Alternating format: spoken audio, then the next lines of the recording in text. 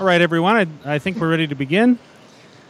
My name's Doug Moen. I'm the Executive Director of JSGS. And the Johnson Shamma Graduate School of Public Policy is the product of a partnership between the University of Regina and the University of Saskatchewan, and was based on the spirit of cooperation and collaboration that defines our province. The two universities established the School for Advanced Study and Research in Public Policy and Administration. I want to welcome our guests joining us here today in Saskatoon and those joining us by Zoom. We're discussing today the state of democracy in 2019, and we're thinking about it in a global sense. At this time, I'd also like to acknowledge that today's event is taking place on Treaty 4 and Treaty 6 land and the traditional home of the Métis. I'll provide some brief introductions, and each of our panelists will have about 12 minutes to speak. Following all presentations, will be open for the floor for questions and answers. For those in Regina and Saskatoon, please raise your hand and a microphone will be brought to you, and we will alternate between locations. I think there's a small number in Saskatoon, so it'll likely be focused mainly here. For those joining us by Zoom, please unmute your mic and wait to be acknowledged, or submit your question via the text box on the right side of your screen. So I'm pleased to be able to introduce our panelists. The first speaker today will be John White. And John has a distinguished career as a constitutional law professor. He's held law chairs at a number of Canadian universities, but his chief academic home has been at Queen's University, where he also served as Dean of Law. He was Director of Constitutional Law in the Saskatchewan AG's department during the constitutional patriation process, and was Saskatchewan's Deputy Minister of Justice and Deputy Attorney General from 1997 to 2002. He's a professor emeritus at Queen's and at the University of Regina. The second speaker will be Jim Farney. Jim is the department head and associate professor with politics and international studies at the University of Regina. Jim's primary research interests are Canadian party politics, political institutions, and religion and politics. He's the author of Social Conservatism and Party Politics in Canada and the United States, and editor with David Rayside of Conservatism in Canada, as well as a number of book chapters and journal articles on those topics. He's currently working on a book examining the different ways that Canadian provinces fund and regulate religious schools, an edited volume on Canadian federalism with Julie Simons at Guelph, and projects on Canadian party politics with Royce Coop in Manitoba. Our third speaker will be Cheryl Camillo. Cheryl wanted to be a medical doctor until she read William Golding's Lord of the Flies in grade 9, which was a politics and literature class, after which she became more interested in figuring out how to make people healthier about politics and policy. She got an undergraduate degree in political science from Yale, a Master of Public Administration degree from the Maxwell School of Citizenship and Public Affairs, and a PhD in public policy recently from the University of Maryland. She served in most roles of the public policy making process, including grassroots organizer, lobbyist, senior federal policy advisor, state health program executive, and now assistant professor and director of the Johnson Shamma's Master of Health Administration program. And during her career, she's seen groups of positively motivated individuals achieve the seemingly impossible.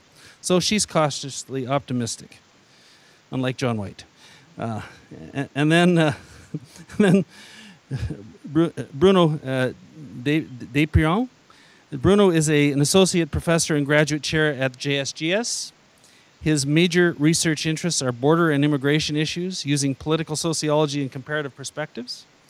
Bruno's research focuses on two streams: the transformations of cross-border governance in North America and Europe, and the regulation of mobility and security in North America.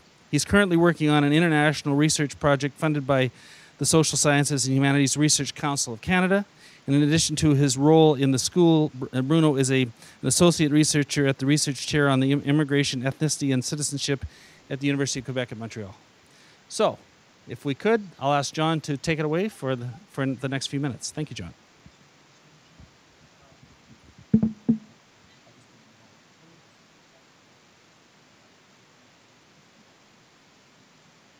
Some people shouldn't be allowed to participate in things.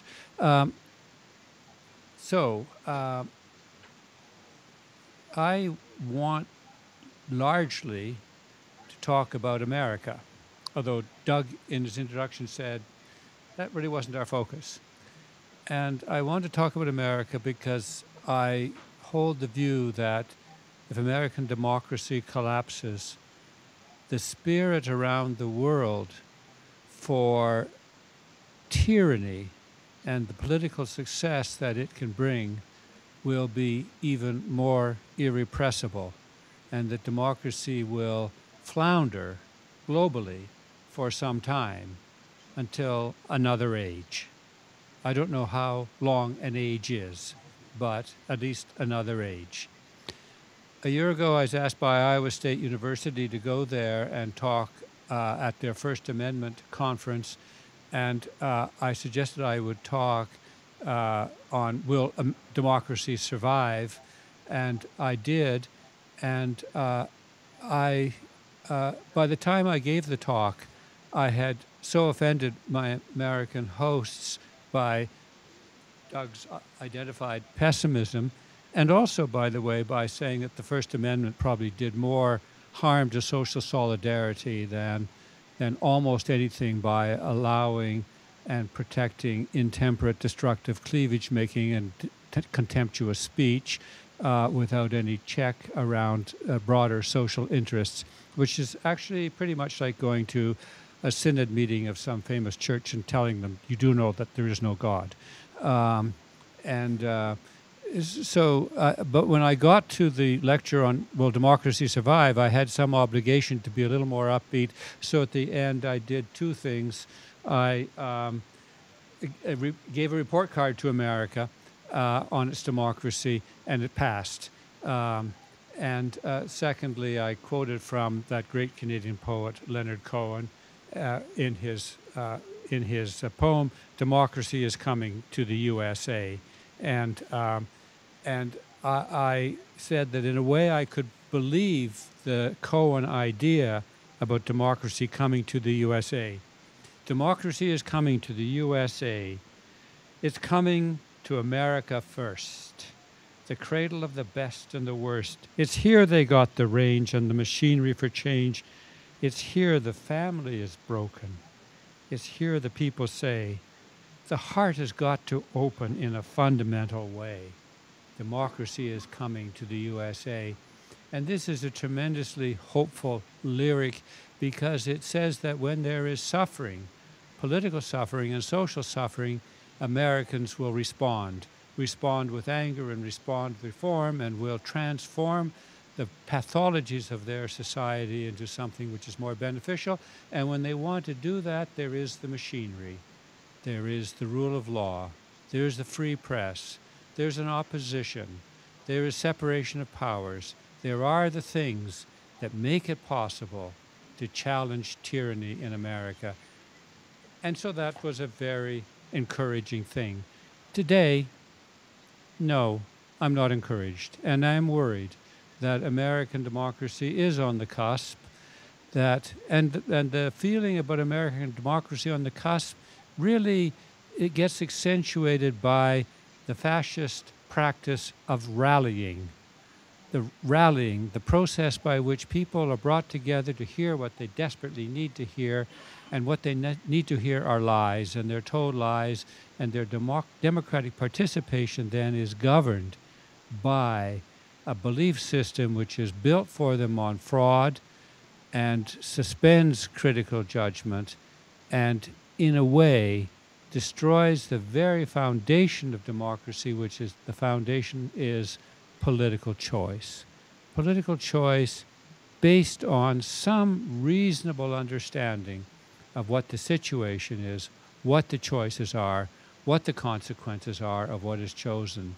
Lying goes to the core of democracy's frailty. It is produced by an incredible lust for power in which almost anything is usable to arrive at the situation of holding power, and anything is usable in order to sustain support over time. It is, and I've said this before, it is deeply corrupting, and it is hard to overcome a pattern of lying, a pattern of rallies, a pattern of uncritical participation in thought processes that make democracy possible is hard to correct. There are other things that are hard to correct, although they could be corrected, and again, I'm still in America.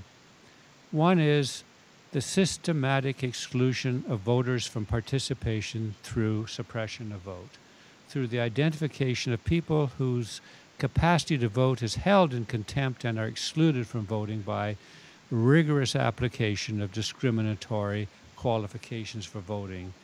Another thing that happens in America is gerrymandering, the dilution of a vote fourfold in some places from in elections by putting people in constituencies where their vote could not matter less, and putting slightly weighted, I'm going to say conservative Republican votes in more marginal seats. This is a dilution of democracy of the first order.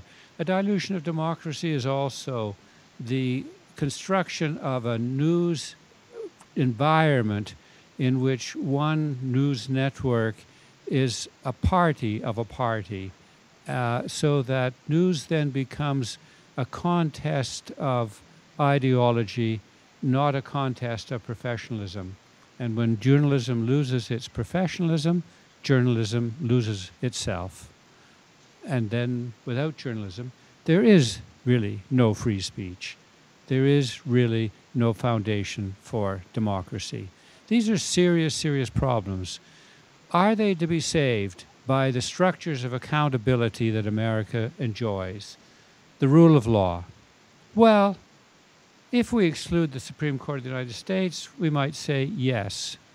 Trump is periodically held up in his restrictions of Islam entrance. He's held up with respect to the treatment of illegal migrants across the Mexican-American border. And so there is a rule of law process going on which arrests him slightly, but there is also the problem of the Supreme Court of the United States, the identification of a court with a party in a wholesale way. It is something that exists as a risk in every high court, in any nation. It has to be appointed by something. But most nations are assiduous in trying to sustain the legitimacy of the court because the court may prove to be useful.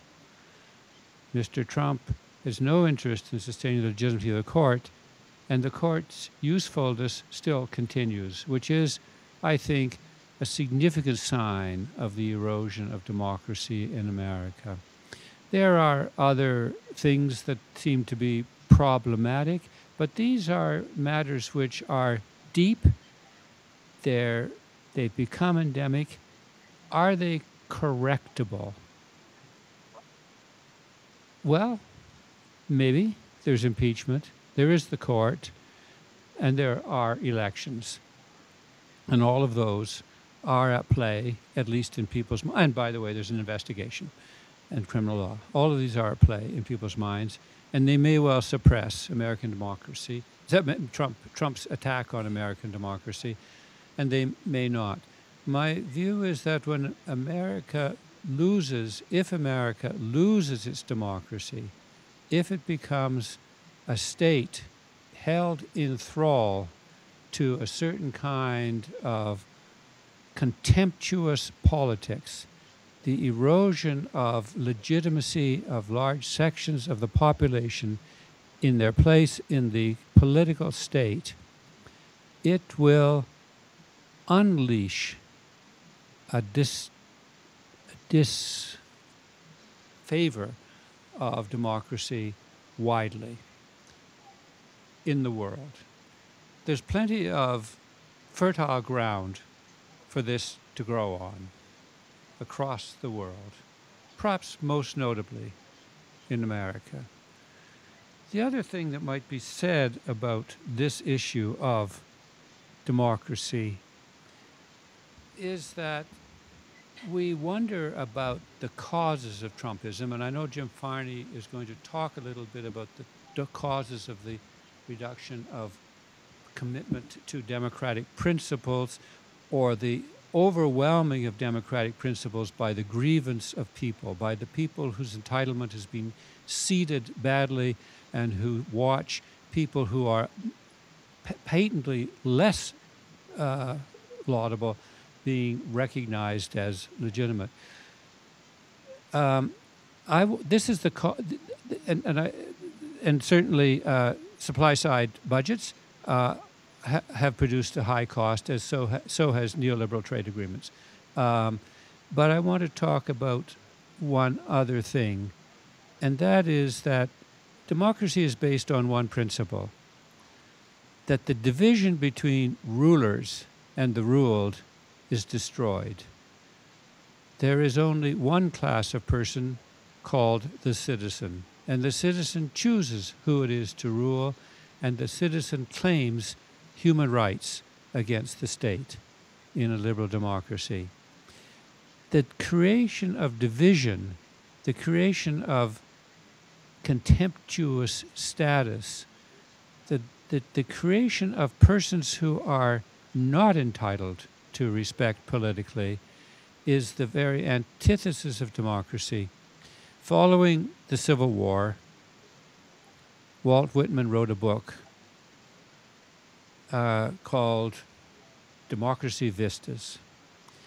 And he said, I had so much hope for the outcome of the war that the divisions that made America weak, vulnerable, immoral, were eradicated by the most impressive display of state power to stand up for the legal and hopefully the actual equality of all people. So there is no division between those who can rule, those who are entitled, and those who can't rule, and those who are disentitled.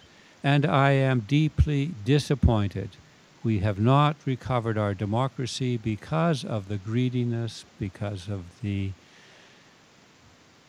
contemptuousness, because of the power of people to seek their own best interests and to eschew the underlying hope of democracy, that it will be a nation in which people's dominant aspiration is to do good for one another.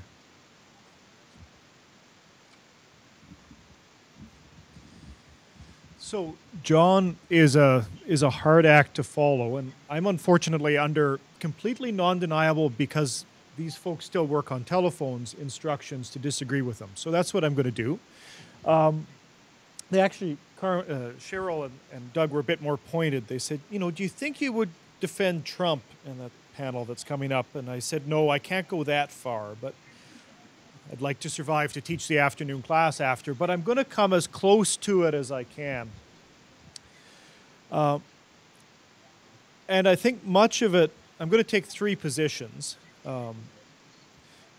What pins them all together is I think the argument that we have to be careful what we mean when we speak about democracy. And I think what's going on right now, American election administration is always a bit fraught, but that's kind of a constant. What's globally more problematic and has people more worried is maybe not democracy, but the things we usually associate with it and the relationship between those things and democracy and democratic institutions. I'm thinking of things such as individual rights, the rule of law, capitalism, however you want to understand it, and the nation state. And I would argue with Brexit and with Trump, with the alt-right, the further east in Europe you go, the shadier my knowledge starts to get. What's in play is a reconfiguration of how we've balanced those things off, and an unsettling of the post-Cold War consensus that they all fit together without any problems. So, one position I want to take. Is it possible that Trump, the Brexiters, the alt-right, are correct that some big political questions have not been addressed democratically in the last 25 years? As examples, I would give the relative decline of the West in economic and foreign policy terms, especially vis-a-vis China, but Asia generally. Particularly in the US, but also true in other countries, the increasing economic, educational, geographic isolation of elite decision makers from ordinary people, I think the cause of much of the populist backlash. The reality that the economic benefits of globalization exist but have been very unevenly distributed, and that we have moved through a dramatic period of cultural change with reference to the status of women, of sexual minorities, of ethnic and visible minorities throughout the West. I think all of those statements are true. And with the exception of Canada and the US and Mexico around NAFTA, I would argue that most of those have not been the result of contested elections fought out over those issues. And so it's perhaps reasonable, even if the folks advancing them are unreasonable, that the population on both the left and the right say we need to maybe assess and debate as Democrats what our answers to these things are.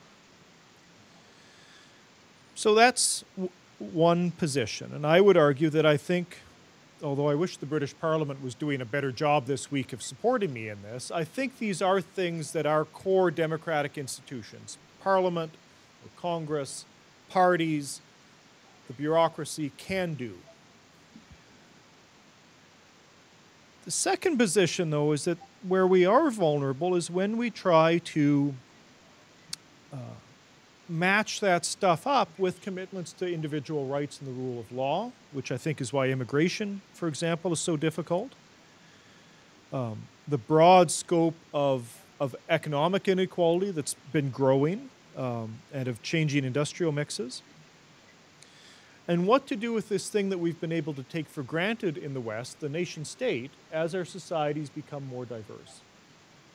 None of those things are democratic things. They might be liberal, they might be just, they might be natural, but they have nothing to do with translating the will of the people into policy action or political direction.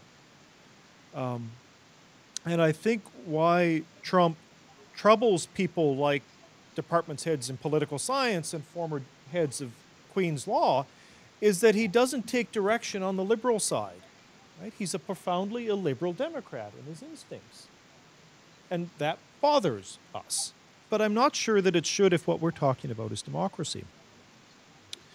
So we have, I would agree, vulnerabilities there. I'd also worry a little bit, and this is riffing off but extending a point that John made.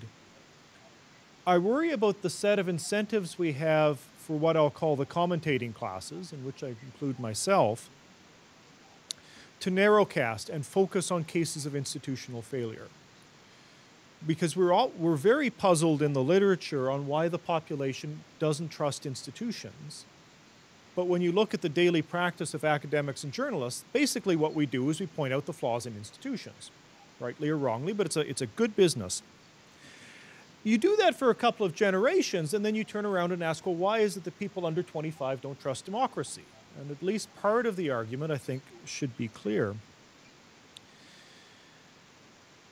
That point, I think, highlights or is a caution for a really important empirical reality, which is there's never been so much democracy in the world, but there's never been so little trust in it.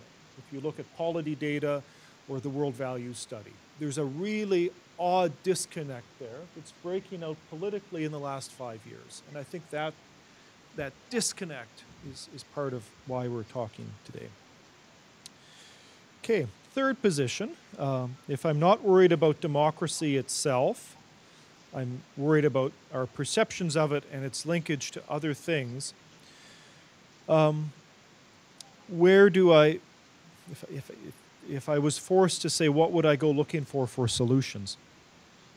I do think this lack of trust is critical. I'm not sure if changing how the media operates would fix it wholesale. This is a set of generational changes that's very widespread and quite well documented. But the fact that people do not trust their own institutions is clearly a problem. There's also, I think, a question of what I'll call institutional efficacy. We expect more and more out of our political institutions. And I sometimes wonder if we expect things they cannot deliver. And to me, the extreme example was when Prime Minister Trudeau quite strongly implied the investigation into missing and murdered Aboriginal women would bring healing. I'm not sure a Prime Minister can promise that. He can promise a lot of other things on that file and should. But can you promise healing to families? We have a set of incentives for politicians of all parties and types to promise something like healing or like feeling better. I don't think we can deliver on that institutionally. So, I don't think we should focus just on Trump and the Brexit folks. I think there's a set of systematic institutional vulnerabilities, not around core institutions of democracy, but around the linkage to other stuff, and I worry about trust. With that said, I'm curious to see how Cheryl, who is kind of our American politics expert, is optimistic. Thank you. So I'm going to talk about what I think are short-term solutions to overcoming the tyranny that John talked about, and then a longer-term solution to overcome the fact that there is this Bill of Rights in the U.S. That Americans hold on to so strongly and will never let go of, and how America could go forward and hopefully not lapse back into a state of almost tyranny that it is now, and be the paragon of democracy for the world that it has in the past aspired to be and still thinks it is, in many cases. Before I do that, I am going to address a few of the causes of the state right now that elaborate a little bit on building on what John suggested. But before I do that, I want to ask a couple questions to get a sense of how familiar you are with the American political scene. How many of you can name a candidate who is declared for the presidency in 2020? So I see at least half of the hands in the room went up. How many of you can name one of the 12 appropriations bills that must pass the U.S. Congress every year for the government to be funded? Nobody. I'll come back to why I asked that question in a few minutes. John talked about the neoliberalism and its impact on democratic societies, particularly the U.S. And I would agree with him that that is one of the forces that has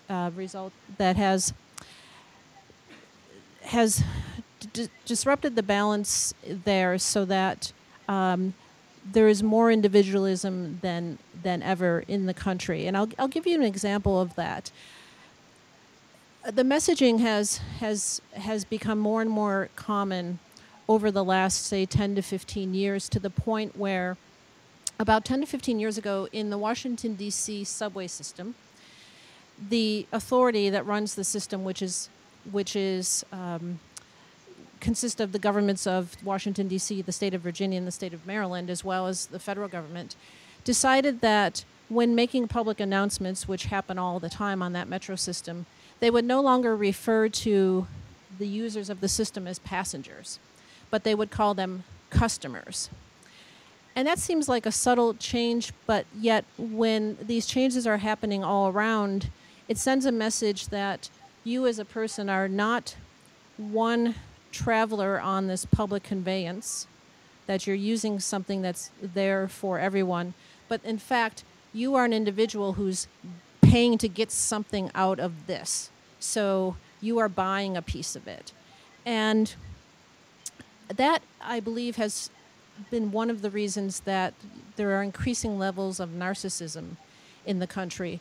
Multiple studies have been done, some focusing on Americans, but some focusing on citizens of other countries. And the incredible rate at which levels of narcissism are increasing is pretty astounding, to the point where I think the last study showed that something like 6 to 8% of Americans have a clinical level of narcissism. And if you add to that there's this celebrity culture that is growing stronger every day. Studies also show that this is the case, that more and more people are hungry to make and admire and watch celebrities. That fuels the individualism, so that somebody like a Donald Trump can feel that he can tip the balance, and instead of having a system that's meant to balance the different perspectives in the country and basically seesaw back and forth between them, that he can control the seesaw completely. The reason I asked if you were aware of who's declared to run for the presidency in 2020 is to get a sense of whether or not what's true in the U.S. is true here, that Americans are now thinking of politics and basically of governance and political life as about individuals, and putting all of their attention and stock in individuals to do the right thing by everybody, as opposed to thinking of the entire system, not only the elected representatives, but the policy-making process and all the civil organizations that are part of governing a country. And so those, I think, are things that we need to overcome, and I'll get back to those when I talk about long-term solutions. John talked about the Civil War. The U.S. did survive a civil war that was incredibly bloody. If you journey outside of Washington, D.C., and you walk the battlefields of Antietam or Bull Run, it's pretty profound, because hundreds of thousands of soldiers died on those battlefields. But the U.S. overcame that. And since World War II, the U.S. has overcome several institutional or internal injustices. There have been, at least by my assessment, 4 very successful social movements. There was the Civil Rights Movement. There was the movement by people with HIV and AIDS to get their medical needs treated. There's the lesbian and gay rights movement, and also recently a disability rights movement. And all have been successful in making real, at least to this point, lasting change in the country. And I think it's because they are utilizing one part of the institutional apparatus that we haven't talked about today. I would say, when I think of American democracy, but I think this is true of other democracy in other countries, other forms other than the American one, that there are really 4 mechanisms for the citizens to utilize. One is the vote. John talked a little bit about that. The second is to be involved in the policymaking process through your representatives, through trying to influence your representatives. The third is being involved in the political and the policymaking processes through civil society, through organizations that you might be a member of. And sometimes those institutions are weak, and they're weakened. And we saw, certainly back prior to the Civil Rights Movement, that African Americans were denied the right to vote. And it took quite a bit of effort to change that. John's talked about gerrymandering. Sometimes when lobbying on policy issues, as a citizen or a member of civil society, you might have limited effectiveness sometimes because of corruption or the unwillingness of a particular political party. I think many would argue now that the Republican Party is in lockstep with President Trump, and particularly the Senate Republican leader, Mitch McConnell, will not follow the institutional processes of the Senate to allow real policymaking to happen. And that's where this 4th institution comes in, and it's really important and has long roots in the United States, which is civil disobedience, which Martin Luther King defined as making, raising something to a crisis situation and producing tension for the purpose of stimulating discussion about issues. And it's very, and I characterize it as very much part of American institutions, because the act of civil disobedience, and by definition I'm talking about nonviolent actions, are showing incredible respect for the law. Someone who's engaging in civil disobedience, say at a lunch counter at a Woolworths in North Carolina, is saying to the law authorities, I respect the fact that you have asked me to leave, and you have the right to ask me to leave, so I will put out my hand so that you can handcuff me, because I think that law should stay in the books, and I respect that law, and I understand that I have to go to jail to make this bigger point about whether or not segregation is the right thing to do.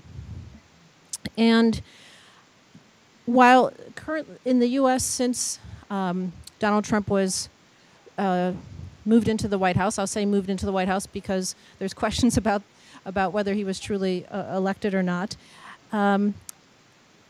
The forces who are concerned about the strength of the democratic institutions have tried to use the vote, and have been very active in lobbying their representatives to change policies or to protect policies that Trump has sought to change, sometimes in an extra constitutional way.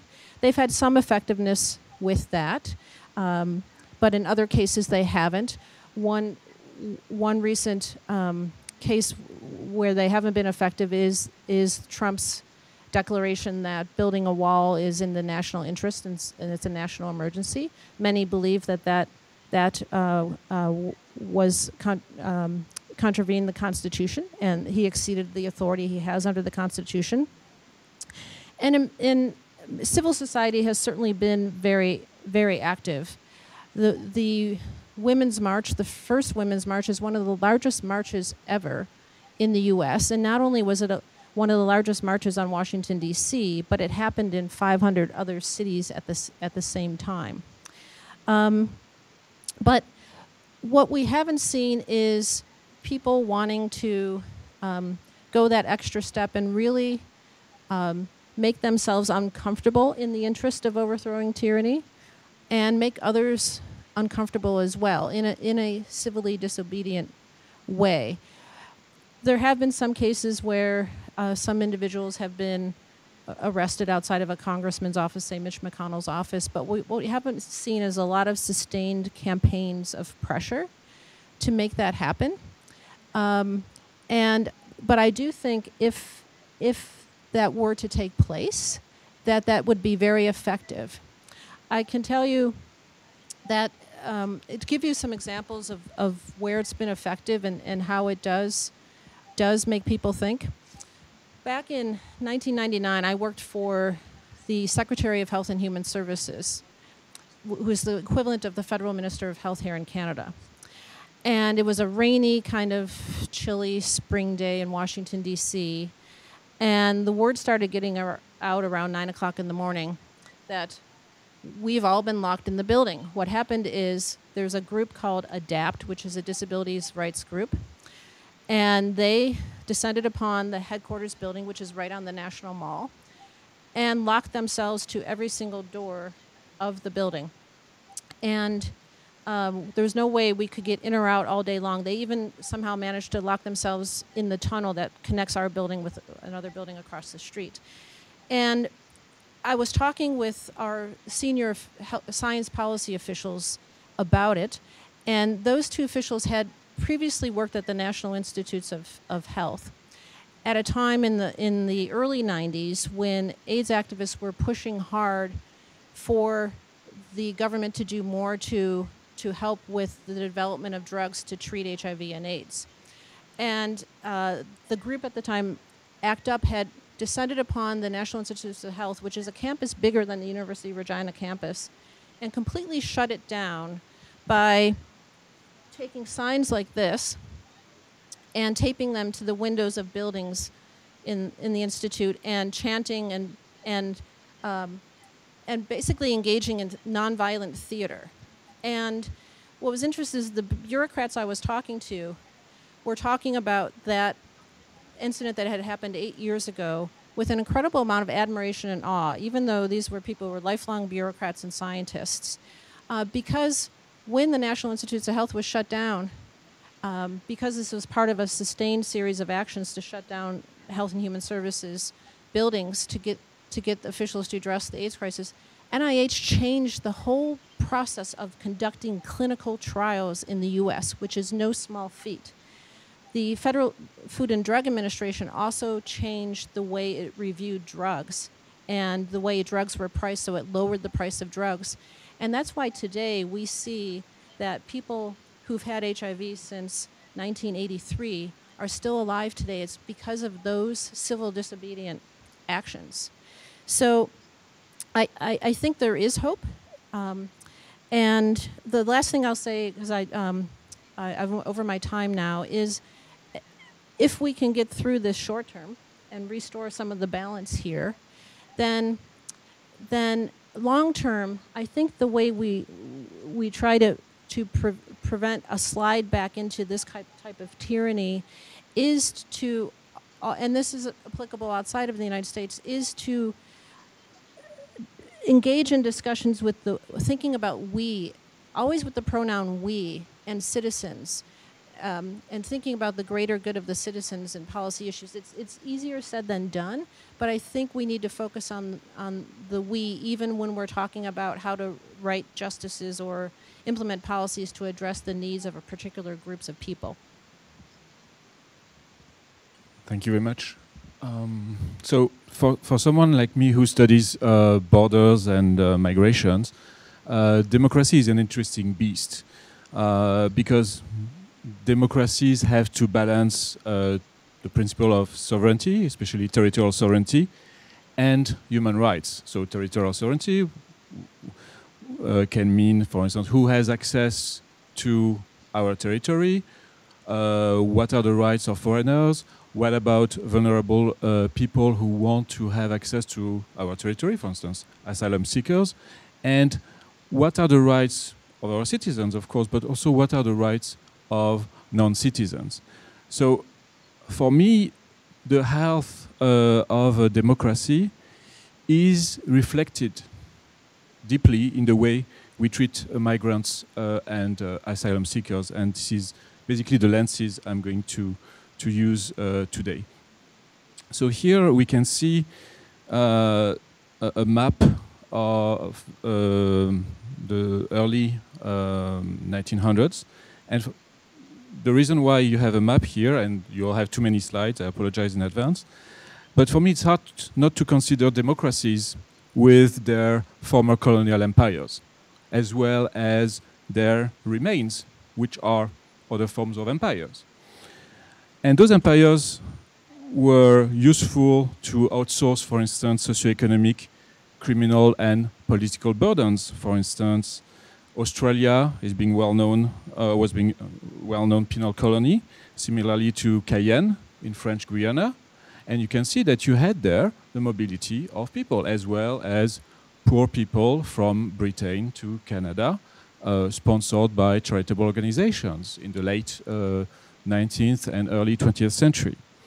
So in this context here of empires, mobility was restricted based on ethno-racial, economic and gender categories, and immigration policies in the British Empire were openly racist.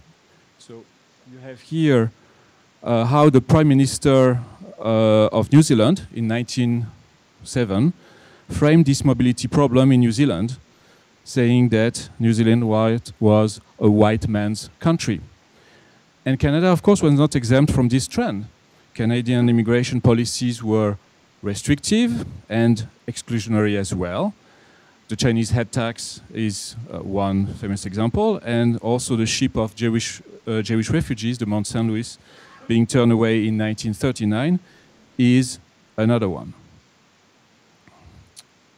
So fast forward, here we can see the number of immigrants and the immigration rate of Canada between 1852 and 2012. So it's a long period of time.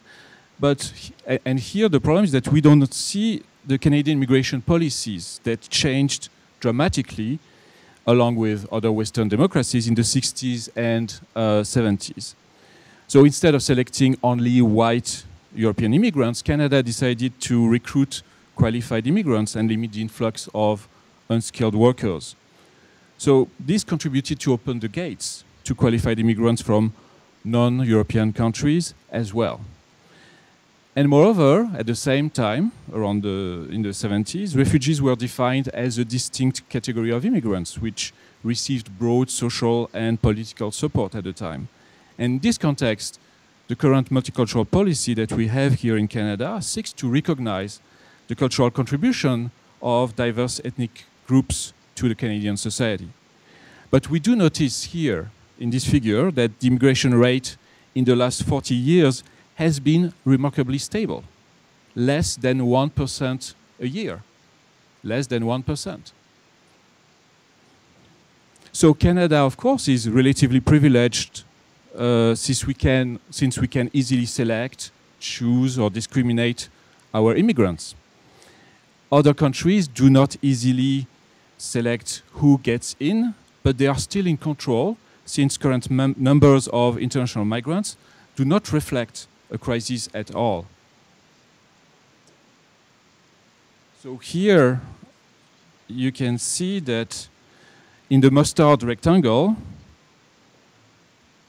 oh, sorry, lower the mic. Oh, sorry. Okay.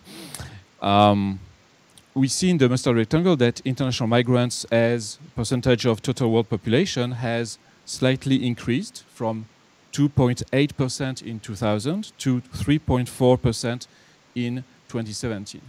So if in a room there are a bit more than 30 people, only one individual is an international migrant, which means that 29 people do not move on Earth. They stay where they are.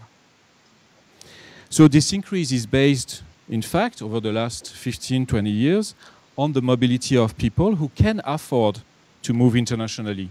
For instance, people from high-income countries and middle-upper class people from less developed countries.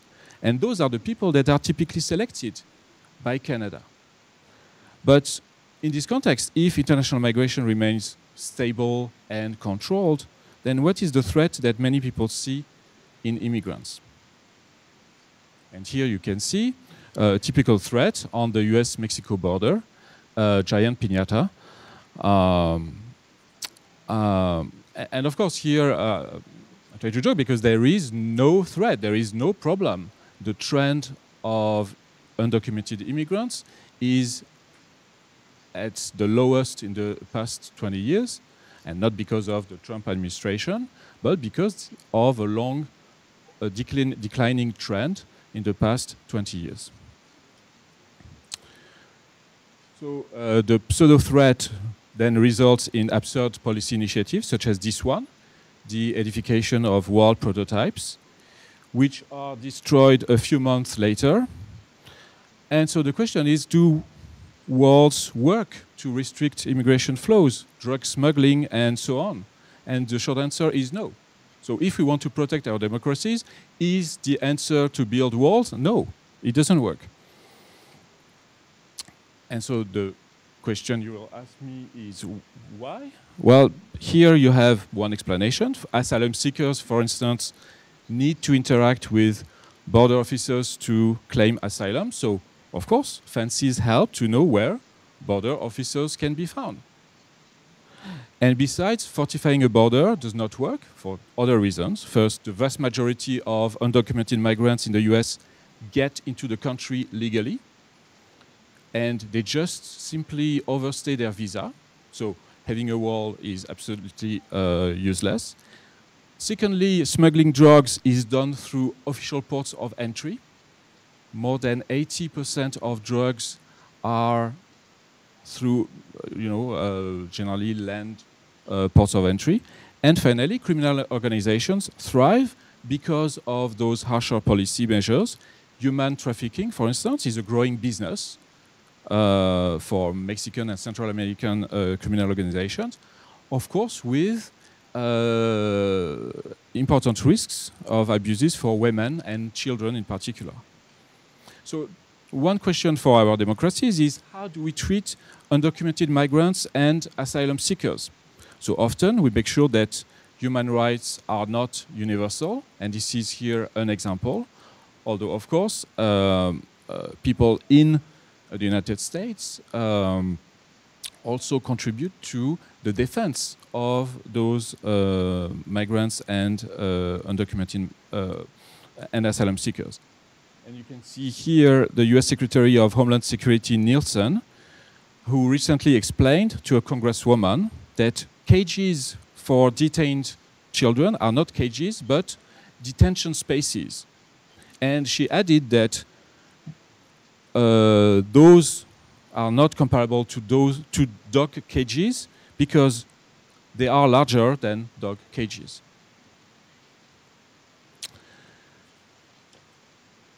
So Brexit is another interesting example of immigration policy and immigrants instrumentalized for political gains.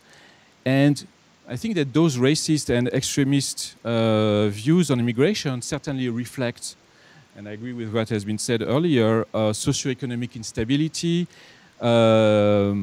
maybe cultural insecurities, but they are adopted, and this is where the problem is, they are adopted by mainstream political parties. And they are also implemented by far-right governments, for instance, in Europe. So I started with a map of empires, but if we look at this contemporary map that shows how restrictions to international mobility are currently designed and implemented, the similarities are very striking. Mobility for some and immobility for others. So I'm going to try to conclude on a positive note.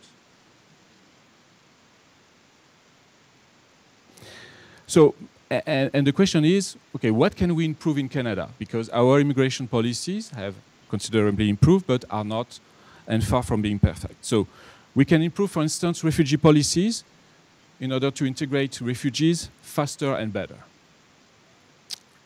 And I'm going to provide examples maybe later. We can also improve the labor rights of migrant workers who have considerably less labor rights than the rest of the Canadian population. And we have basically different categories of labor rights in Canada. So this is something we can work on. Another thing we can do is to repeal discriminatory policies against disabled migrants and their families. And this is a 200-year-old policy that has been repealed in other countries, not in Canada. And finally, what you can do is to watch this movie, which is a Canadian movie, Monsieur Lazare, which will make you proud of being Canadian and proud of welcoming refugees and immigrants. Thank you. Well, folks, we've come to the end of our time. You've seen this. I think our panel has done a marvelous job in framing the issues and sort of that showing that interplay between optimism and pessimism. And I'd just like you to join me in thanking our panel.